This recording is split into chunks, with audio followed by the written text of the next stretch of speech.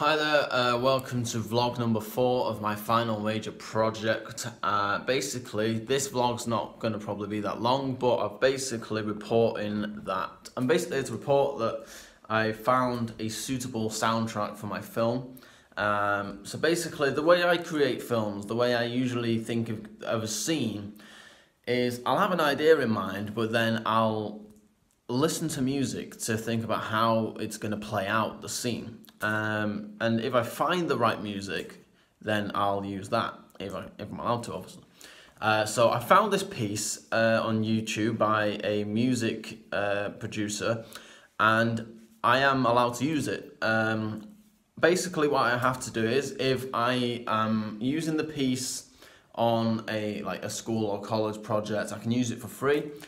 Basically, as long as I'm not getting money from it, I'm allowed to just use it, but I have to make sure I visually credit the guy in my film somewhere, and provide a link as to where you can find said soundtrack.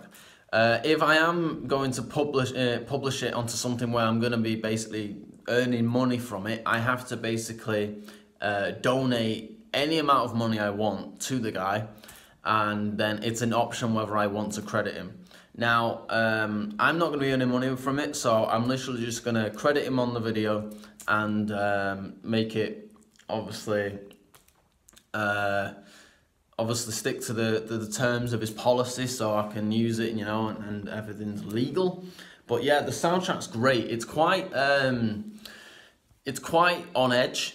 So it's very kind of like, ooh, what's going to happen next? So it really fits with the theme of someone being chased, and then there's like a fast attack at one point because like the drums or, you know, the percussion kicks in the middle, and then it goes down again, and then it goes up, and then ends. It's really good. It's definitely going to be a good soundtrack for my piece. I'm definitely going to use this now. I'm basically using this soundtrack, listening to it, and thinking of how the story is going to play out. Obviously, that's helping me make my storyboard. But yeah, that's basically pretty much it. So I've basically researched on, because he has his own website, and he said basically the terms of basically using his work. And yeah, so I've read them all.